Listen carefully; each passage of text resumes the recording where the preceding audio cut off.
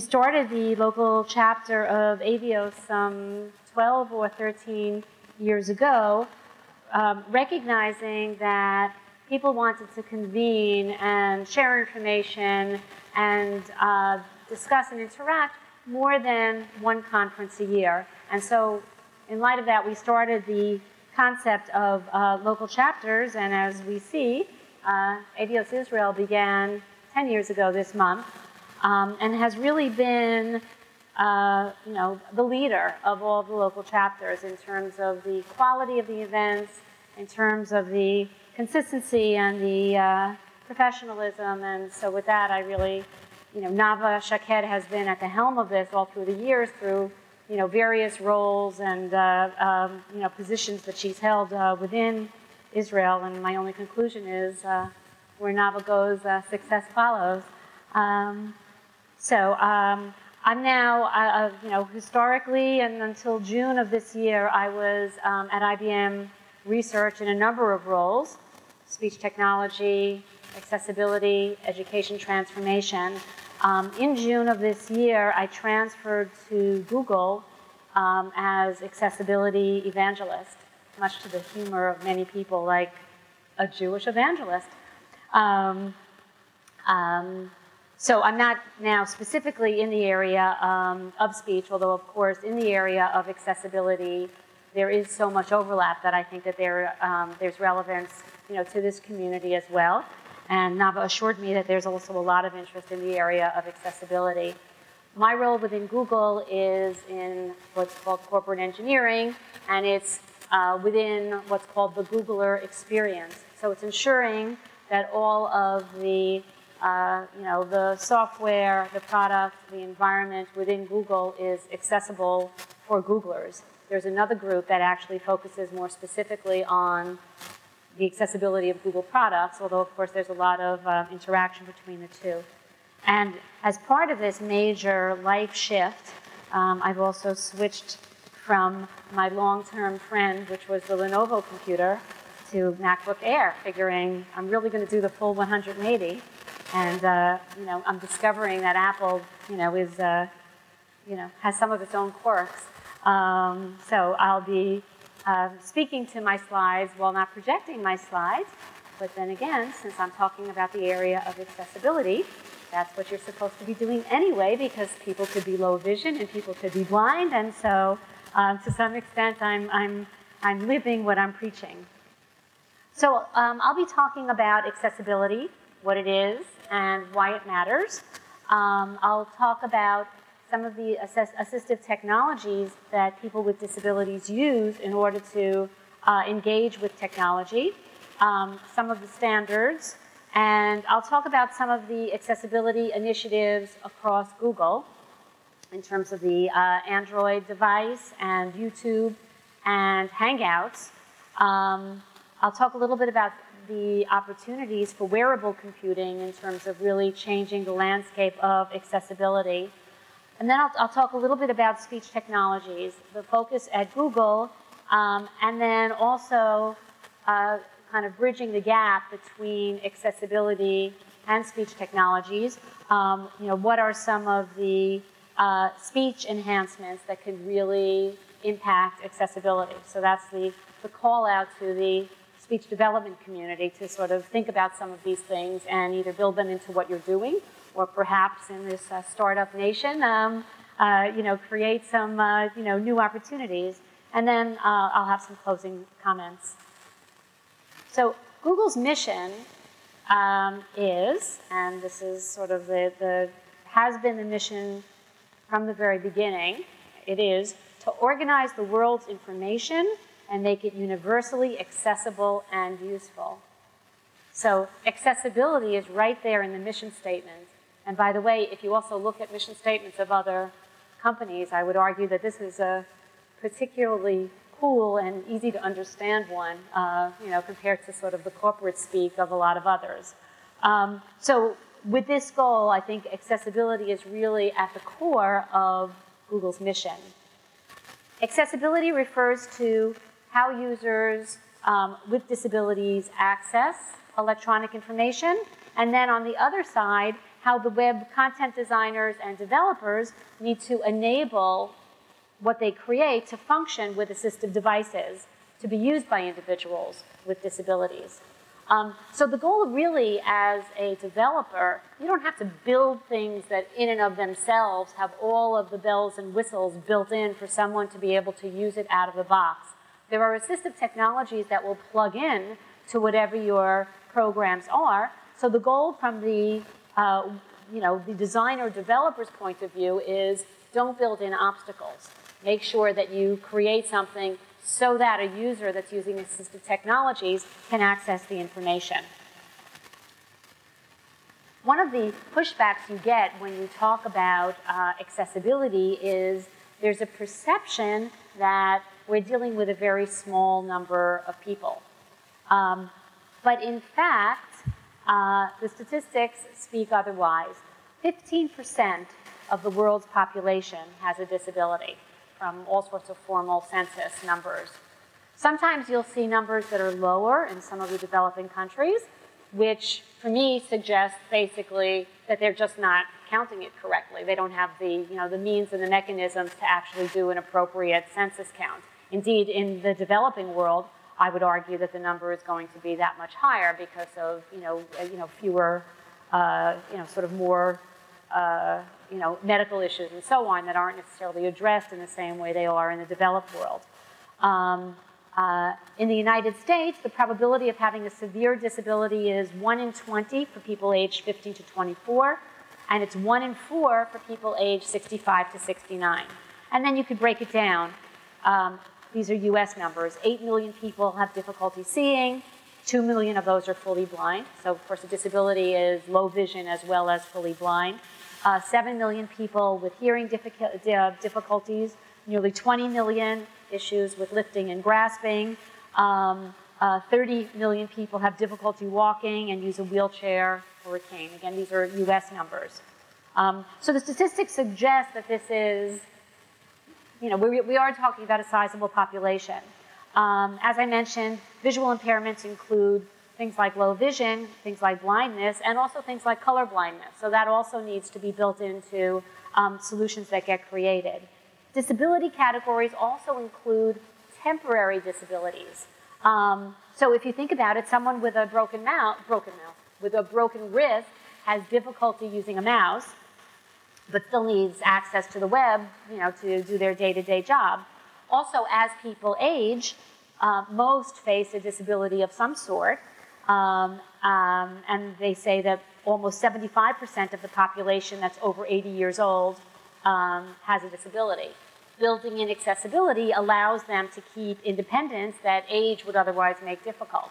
And of course, that impacts everyone, because if older people are more independent, then it has less impact on the younger people that will otherwise need to care for them.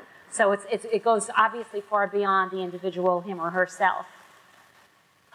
It's important for a number of reasons, building in accessibility. So first, it's the right thing to do.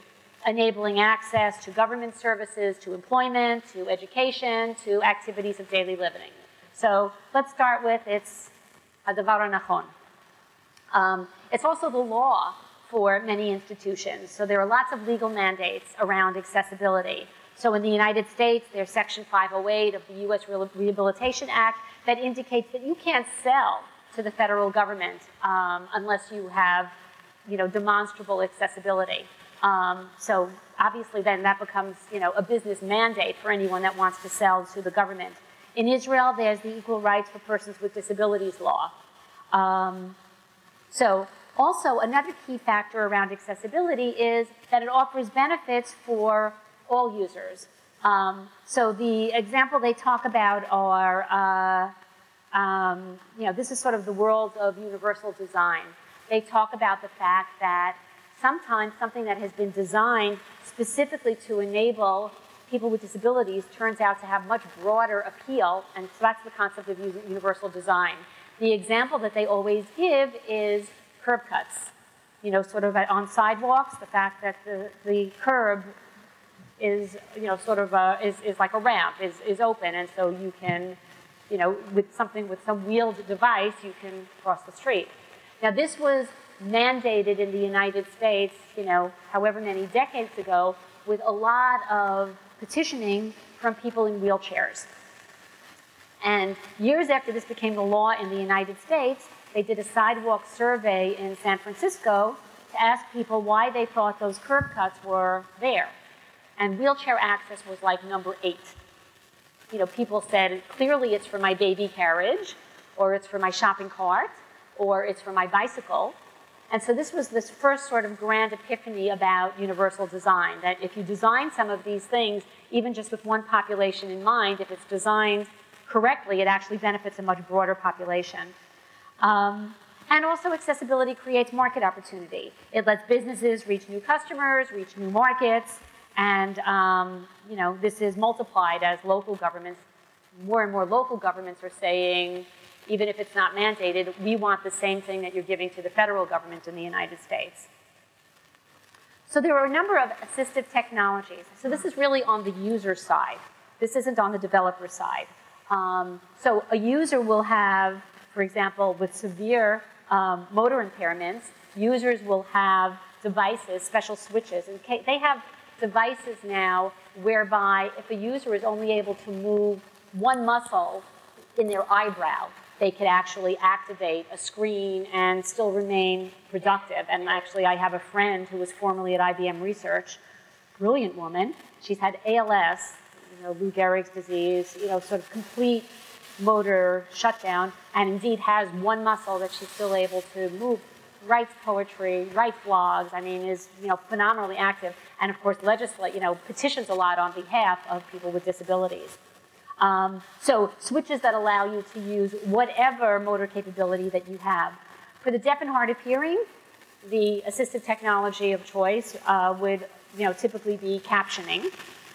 For colorblind users, you want to be able to have high contrast so that, certainly you don't want to have a device where your only distinguishing feature is, hit the red button or hit the blue button if they're not able to see the difference between the two. And then for low vision and blind users, there are screen readers, there are Braille displays. So screen readers, in terms of the things of relevance to the speech community, for people with motor impairments, let's say,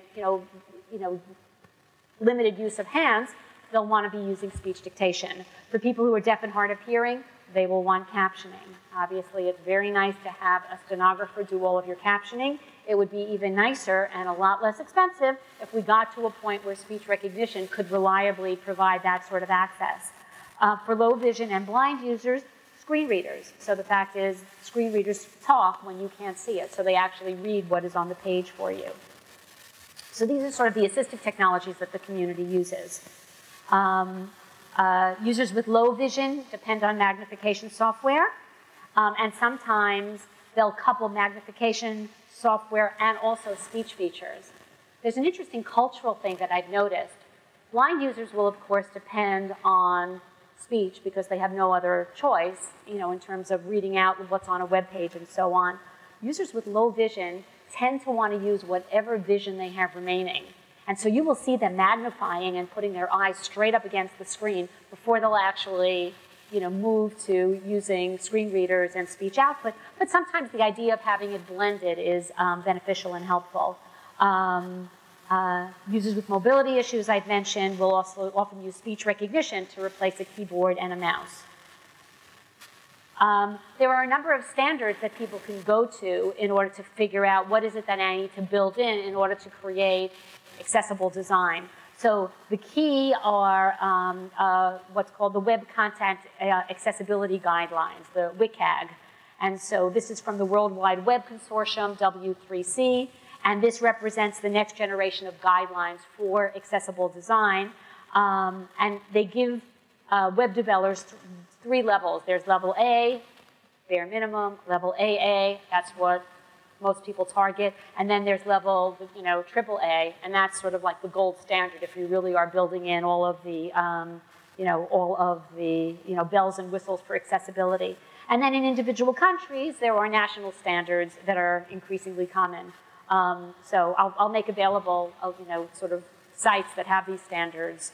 I'll make them available through NAVA. So some tips for building an accessible site. Make the site easy to read in terms of the letter size and accessible color schemes. So again, there are certain colors that even people that are colorblind are considered, sufficiently good contrast, and you sort of need to study them to know them. Obviously, it's easy enough to do once you know that you're trying to do it. Make sure that you allow zooming. All images should have appropriate alt text. So what this means is every image that you have, if you've created some sort of web page, needs to have text that describes what it is. It's not your responsibility to have a screen reader that reads it out. That's going to be the user's responsibility. But the problem is if you have designed something where you haven't included the alt text, what the user will hear when they plug in their text-to-speech synthesizer and their screen reader will be image, image, image. So yeah, they'll know that there's something that they're not getting, but they're not going to know what it is. And so there are sort of standards. This is sort of also interesting because there are now more and more tools that will let you automatically test whether something you have created is accessible. But it still needs the human touch because, of course, the machine doesn't know whether it's done a great job or just an okay job. Saying a girl in the picture is nice, but obviously, there are levels of, if the girl is doing something, there should be more information. And so there's still, so we haven't yet automated this to the point where humans are out of the loop. So that's always nice news. You have to make sure that your site can be operated with a keyboard and not only with a mouse. You have to provide captions for multimedia. And as I mentioned, all text for images, but actually labels for all of your form fields, all of your buttons, all of your checkboxes, all of your links need to have text underneath it.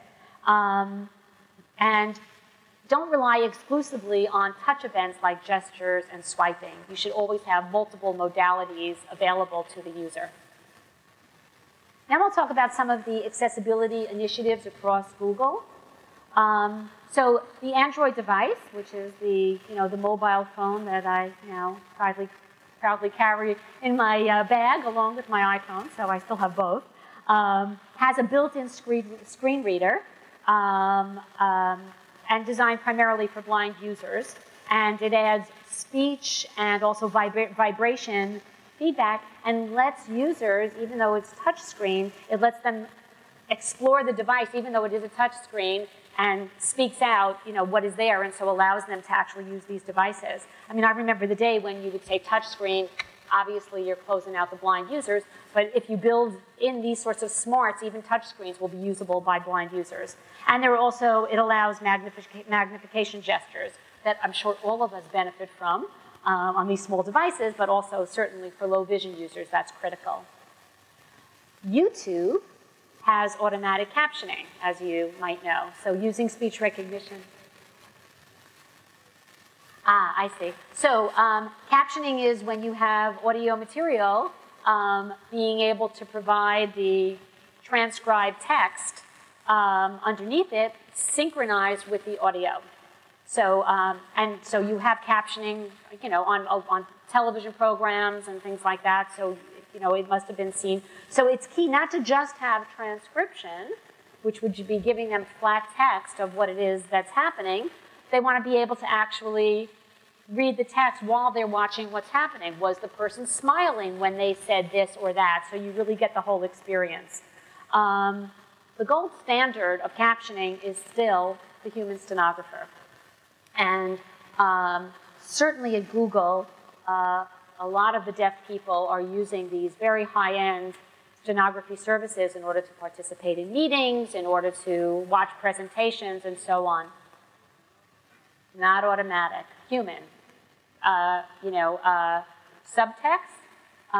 expensive. Subtext, scarce skill.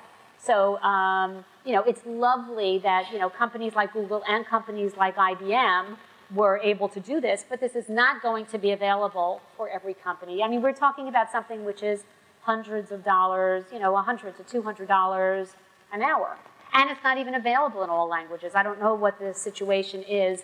So these are sort of like, so the captioners, it's called CART. So I don't even remember what the acronym stands for, but these are sort of like courtroom reporters. so who know how to use these stenography machines that have taken their skill and are now using it with the deaf community. But it's a small population even in the United States. I don't know what it's like in Israel or even if it exists. So the need for some sort of automatic captioning is critical. So the YouTube captioning is, I'm talking to an audience that understands the world of speech technology. So it's completely contingent on what was the quality of the audio going in. Is it a single speaker? Is it a professional speaker? Is it multiple people speaking in noise with accents, in which case, you know, we will get the captioning that you could anticipate we are going to get. Now, if your goal is just to sort of scan for topics, that's fine. If you're deaf and hard of hearing and depending on this to get the meaning of what's going on, obviously, you know, having, you know, sort of substandard captioning is not going to be acceptable. So this remains sort of a target for the future and something that really needs to be addressed. And of course, at Google and other places, they are looking at this very seriously.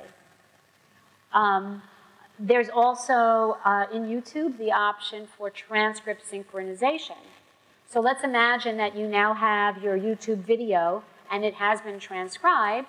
You could take the transcription, you know, enter it, and there are tools that will automatically transcribe it so that it will be time-aligned with the video, and so you could watch it as captioning. So that's sort of a nice additional feature in YouTube that also helps people who are deaf. Google uses Google Hangouts a lot, and so this is sort of, you know, a new discovery for me. We don't have conference calls, we use Hangouts. We go into a conference room and you press a button for, you know, whatever meeting you're supposed to be in, and we're all there on video conference. And you could have multiple people participating and so on. So this has not been designed for people with disabilities. That's just the way we communicate at Google all the time. So it was sort of a shock for me coming from IBM. It's like, what's my conference call number and passcode? And not only don't we typically have that, we don't even have phones on our desk. So it's, you know, this is sort of, you know, everybody just uses their mobile, or for conferences and meetings, it's Hangouts. So this has a lot of advantages for people with disabilities. One is you could be on one of these Hangouts and there's an opportunity for a window if you had one of these CART stenographers captioning for you, you could see another window with the stenography. So therefore, with the captioning, so therefore a deaf person participating could be looking at the screen the way everyone else is and also seeing the captioning on the side. Also, you can, as you can imagine, it's a wonderful boon for sign interpretation because you could have the conversation, you could have somebody in another window who's signing, so somebody who's deaf there, the deaf person signs back, the signer in her, you know, or his window, you know, speaks it back. Exactly, with multiple windows, multiple participants, and so really allows you know, deaf people to participate, you know, sort of in the same way that everyone else does. Wearable computing has a lot of opportunities. I'm sure you have seen Google Glass. And so Google Glass can be an incredible boon to people with disabilities. And so some of these, I'll be talking about some just exploratory opportunities with wearable computing.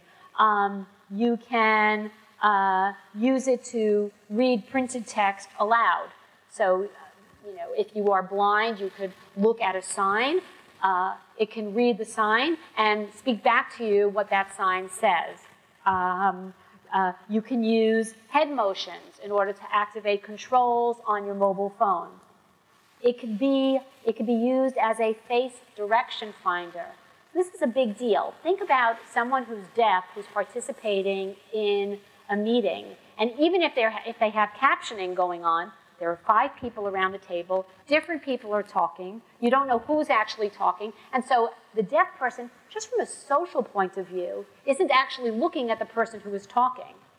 And actually, one of my colleagues who's deaf commented that while he has captioning for a meeting, so he's looking at his machine, There's a stenographer who's listening over the phone, captioning for him, so he's able to see the captioning on the screen, but sometimes the person that's talking to him stops talking because since he's not looking at them, they think he's not listening. When indeed he's only listening if he's looking at the screen. But you can create a much more socially normal environment if this person, if the deaf person is able to has some sort of wearable device, can look straight at you and have the captioning appear in the device, so it creates a more normal social interaction. Navigation, including pedestrian indicators for someone who's blind. So you can imagine, the list goes on and on. I mean, so this is an incredible opportunity for people with motor impairments, for people that are deaf, or for people with vision impairments. Speech technologies. So my slide says, are we there yet?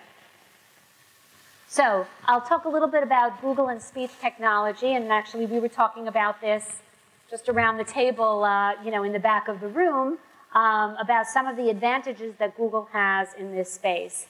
So the goal of speech technology research at Google is to make speaking to your phones and computers ubiquitous and seamless, and also to make videos on the web accessible and searchable.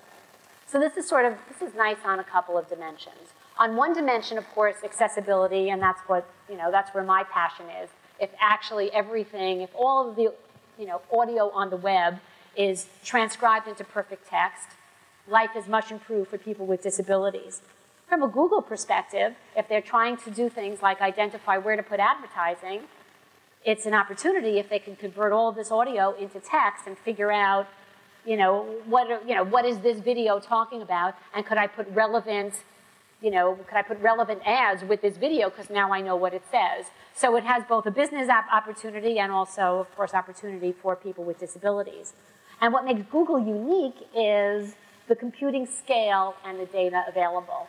So this, truthfully is sort of hard, given just the higher order of magnitude of data available to Google, gives Google a real advantage in terms of, pushing the state of the art. Because as everybody has always said in the speech world, let's see, there's no data like more data.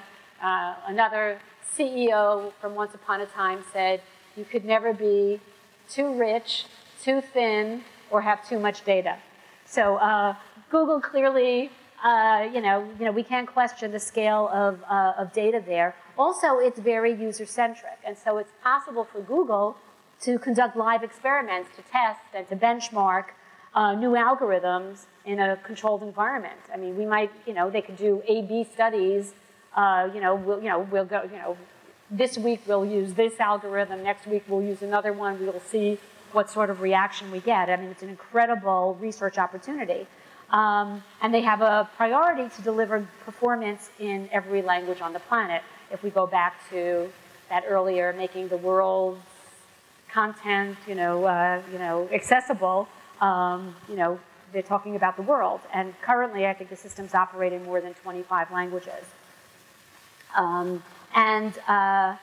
They recognize that indexing and transcribing all of the audio content on the web is gargantuan. The videos that are uploaded every day on YouTube include, the lectures and newscasts and, cat videos. I guess we don't have to worry about those.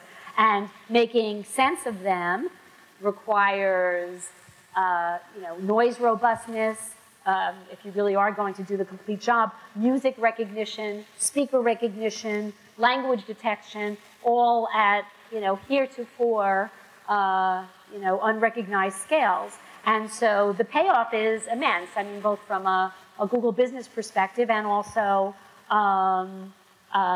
in terms of impact on the world. The comments from the speech team is imagine making every lecture on the web accessible to every language. And this is the kind of impact that we're striving for. So Google is very big on impact and can also really, point out what we did today impacted 1 billion users. And that's, I guess, so that's sort of a nice thing to be able to say. I've mentioned text-to-speech synthesis and accessibility. So clearly, it's critical for blind and also low vision users to have your machine speak back to you.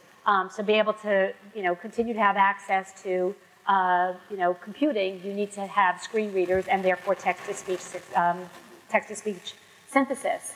And they did a study actually at Google looking at what were the needs of the blind community that live and breathe text-to-speech synthesis and screen readers. And it's sort of interesting because I think naively, I always thought, everyone's concerned about text-to-speech, they want it to be more natural. Well, if you've ever watched a blind person use text-to-speech synthesis, they are listening at rates that are so far beyond the speed that most of us would ever listen to. So indeed, their issue is not naturalness. They're much more concerned with intelligibility, much more than things like likability and naturalness and expressiveness and so on. And indeed, sometimes the algorithms that we use in order to make speech expressive and natural intrinsically slow it down. So they would actually rather use something else. So it's just sort of something to keep in mind when you're doing your testing, what the sighted user considers a real win may or may not map to what blind people need. Another issue is latency, extremely important. So they want speed and they want intelligibility. Naturalness, good to have, as long as it doesn't impact intelligibility or speed. They were asked about conversational personal assistance. The conclusion of the users that were queried is not such a priority. They would rather tell the device what they want to do and have it done well than a device that's telling them what to do. So just again, in terms of exactly, Siri and right, the personal assistants that we think are going to change the world, and maybe they will, but there might be a little bit of a disconnect in terms of what one community needs and what others in the community need.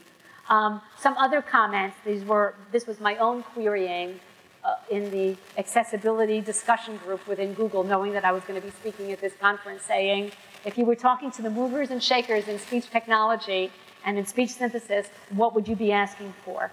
And so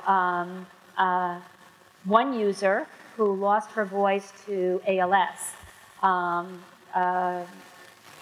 says, I would love to have better auditory markers of punctuation, question marks, exclamation marks, the equivalent of that. She said it just doesn't do a good job, and better expression of emotion.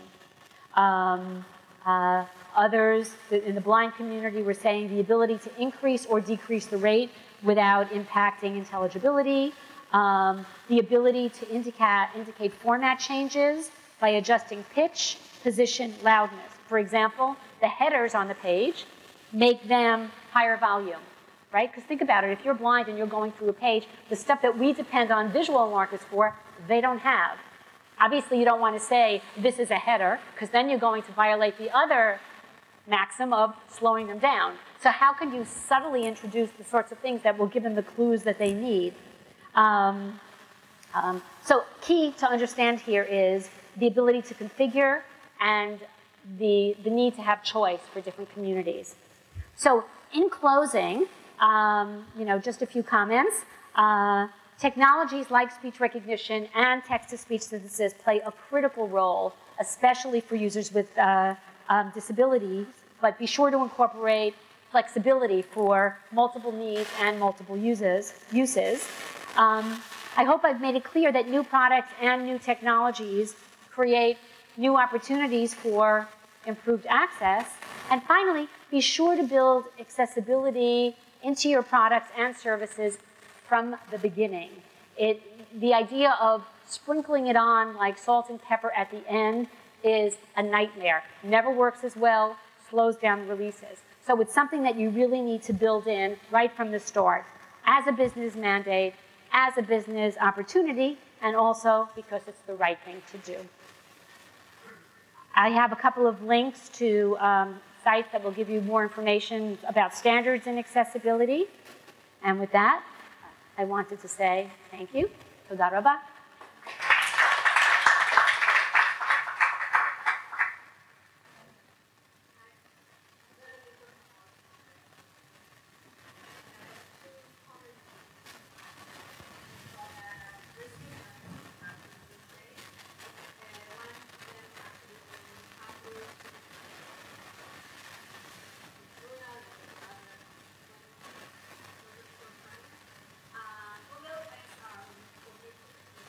Right. Yes.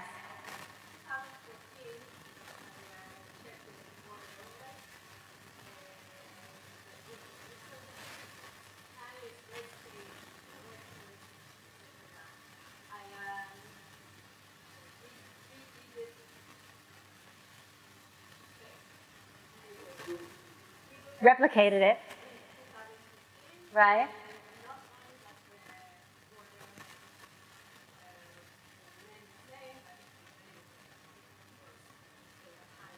Right.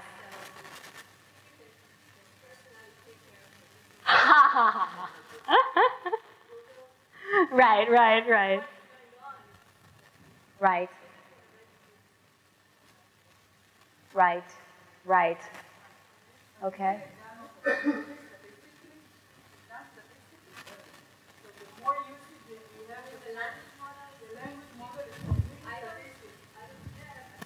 Right. And it's not that in anything, but this is what Michael said in 2011, talked about the models that they use to do this, and it's totally statistical, and almost no usage of grammar and linguistic models.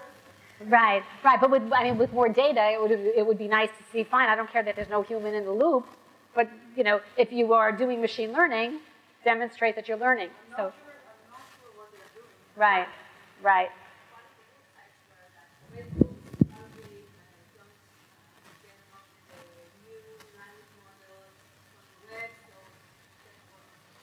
Right, right, right. Are there people, now again, I've only been at Google for, 3 months. In the Google Israel community, are there people working on speech that you're aware of? No one. It's all someplace else. Okay. I know the speech people at Google, so, we could talk afterwards and I'll.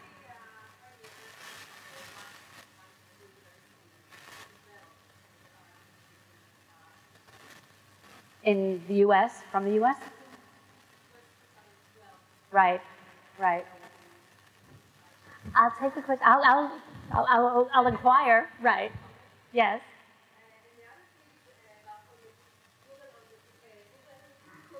Yes.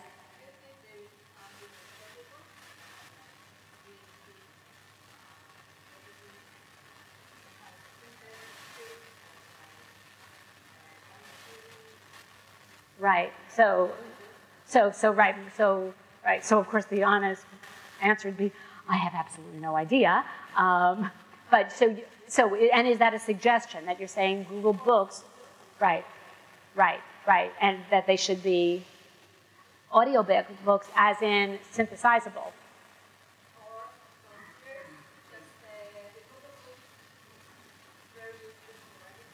Right, right. Right. Okay. I'll. Right. Right.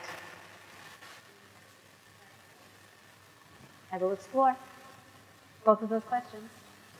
Sarah, thank you very much. Thank you for coming.